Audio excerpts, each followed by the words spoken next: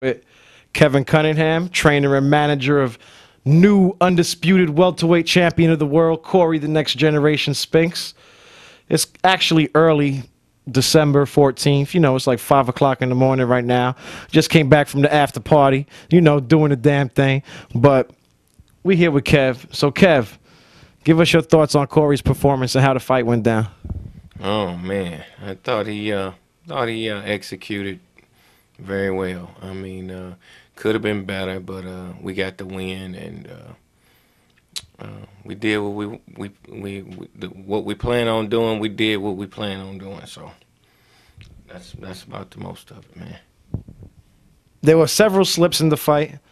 The one that people seem to be questioning the most was the one that was ruled a slip in the 12th round. I mean, from where you were, from your viewpoint, was that a slip or was it a knockdown? And what are your thoughts on that? I mean, just give us.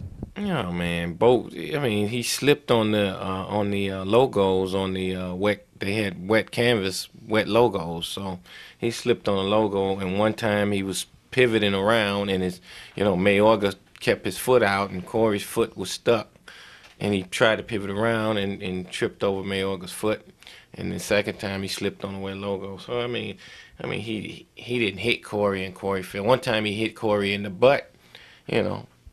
Which is a low blow if you hit a man in the ass. You know, he punched him in the ass, and Cory pivoted and slipped and hit the ground. I mean, he never knocked Cory down. I mean, Cory just outclassed Mayorga. You know, made Mayorga look silly, just like we thought he would do. Took Mayorga's best punch, and that was that. On the judges' scorecards, the 2 points that were deducted by referee Tony Orlando were the difference in the fight going to Cory and the fight being a draw. In your opinion, was the fight that close? No, I thought Cory won the fight. Cory clearly won the fight. I think Mayorga should have been disqualified. I mean, 2 points. I mean, the referee gave Mayorga a break just by taking 2 points. He should have been disqualified because the tactics that he resorted to was worthy. I mean, the guy should have been disqualified. He fouled all night. With the Mosley and Mayorga fight virtually being done before Mayorga had gotten past Cory, did it surprise you that Cory took the decision, especially by the score of 17-10? And that decision there, that score there was accurate, very accurate, and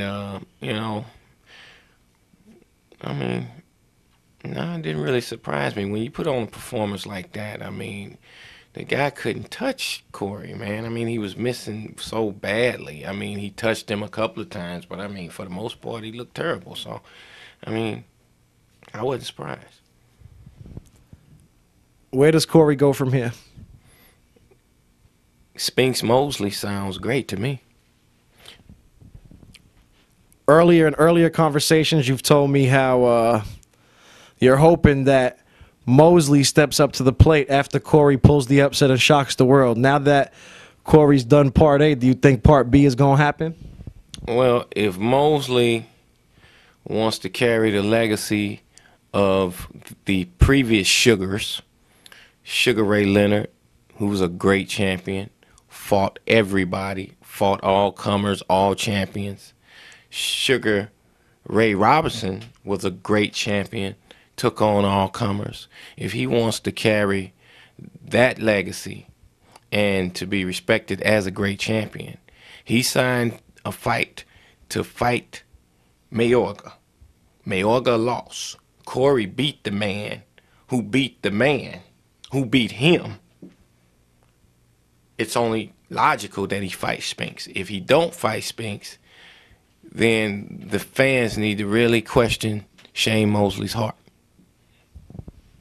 Does there have to be an immediate rematch with Mayorga, which would nullify any match with Mosley or some other fighter of big name caliber next?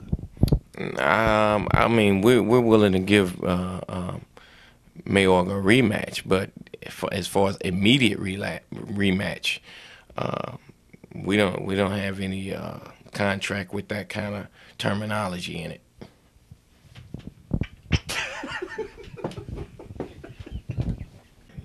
Many people, including myself, felt that Cory had to fight the perfect fight in order to win this fight. I mean, tonight he won the fight, but I think many people, including myself, feel he wasn't perfect and he made some mistakes that could have cost him but didn't. I mean, how much better will we see Cory Spinks next time out, and how much better can he be?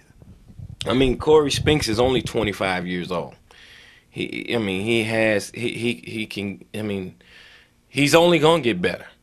I mean, you know, he made a few mistakes, like you said, but next time around, he'll be a lot sharper, a lot sharper.